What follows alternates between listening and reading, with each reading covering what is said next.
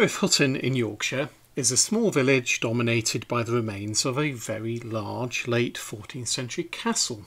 A castle that was built sometime after 1377 by John Lord Neville.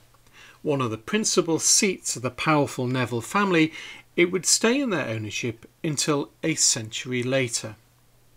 The last Neville holder of the castle was Richard Neville, Earl of Warwick, otherwise known to posterity as Warwick the Kingmaker for his pivotal role in the Wars of the Roses.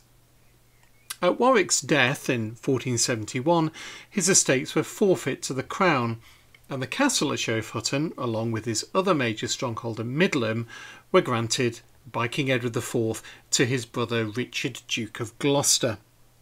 The following year, the Kingmaker's daughter Anne Neville was then married to Richard. With such important land holdings in the north, Richard was made the effective ruler of the north of England, and he governed from both Middleham and Sheriff Hutton. It was in Middleham, probably in late 1473, though we cannot be entirely certain of that, that Anne gave birth to a son, Edward, who became known as Edward of Middleham. In June of 1483, Richard, Duke of Gloucester, became of course King Richard III.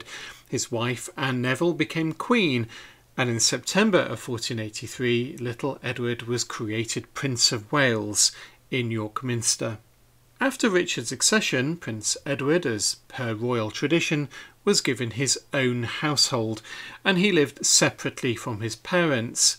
That household was based primarily at Middleham, though at times he lived at Sheriff Hutton too. Prince Edward's life would prove to be very brief, and he died in April of 1484 after a short illness. The Croyland Chronicler records that King Richard and Queen Anne were stricken with grief when they heard of the news of the loss of their son and heir.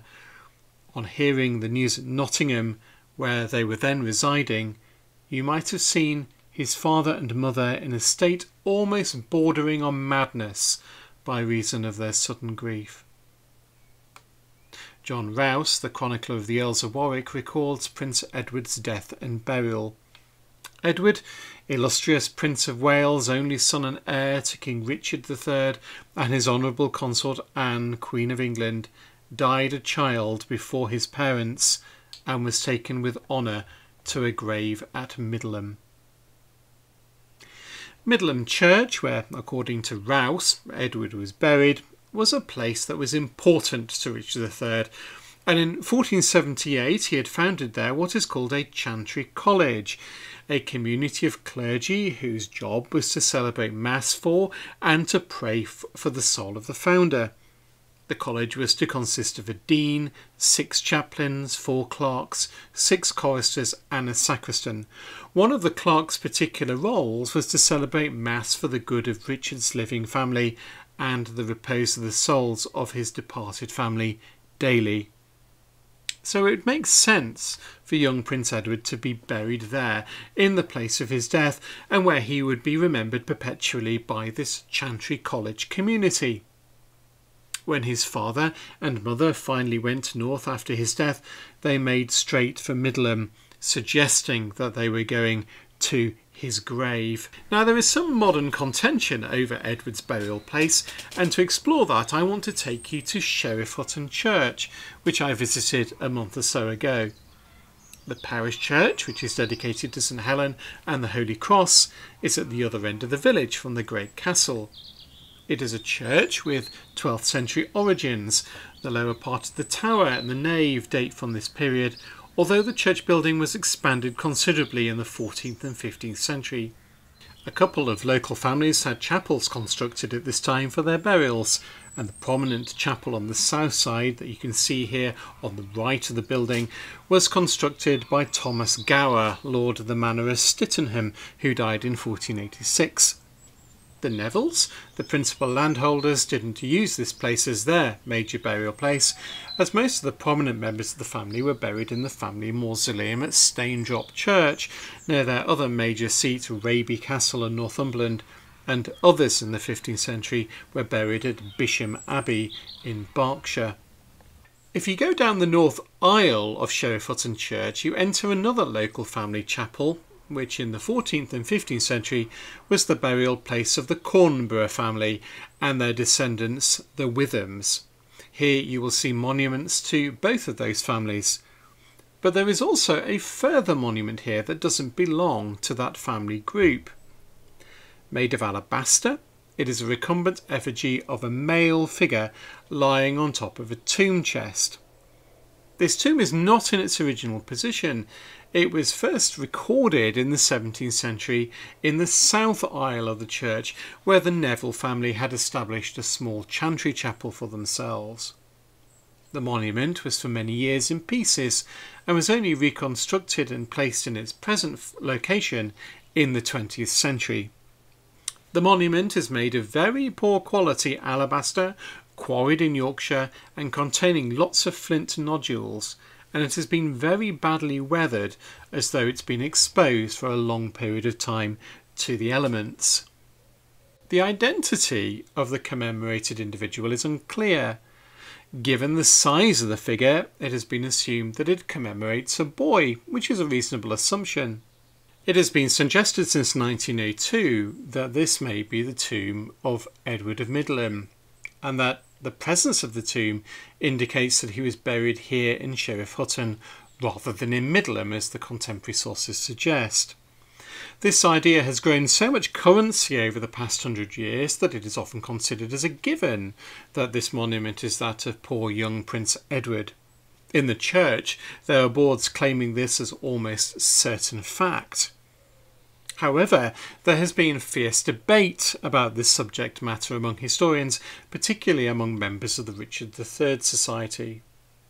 The particular focus of the debate is the curious hat that the effigy is wearing over his pudding basin haircut. It appears to be what is called a cap of maintenance, a fur-trimmed bonnet that is worn by kings, princes and members of the higher nobility, and was a symbol of royal authority in the Middle Ages. What boy other than a prince would wear one, you might ask? On the tomb chest itself is a representation of the Holy Trinity with a tiny kneeling figure before it, again with a pudding basin hairstyle. This figure appears to be dressed in armour. Those who consider this to be Edward's tomb think this is King Richard III. The monument also has two blank shields of arms. These shields, along with much of the monument, would once have been painted. One of these shields of arms is known to have once been emblazoned with the arms of the Neville family. Now this could of course be a reference to Prince Edward's mother Anne Neville, but equally to another member of her family. As for me, I'm of the view that this cannot be the effigy of Prince Edward of Middleham. Stylistically, it is far too early. This effigy shows the fashions not of the 1480s, but of the 1430s and 1440s. The cut of the doublet the figure is wearing and the pudding basin hairstyle of the effigy and of the small kneeling figure before the Trinity were the fashion of Prince Edward's grandfather's age, not of his own. In the 1470s, 80s and 90s, men and boys wore their hair shoulder length.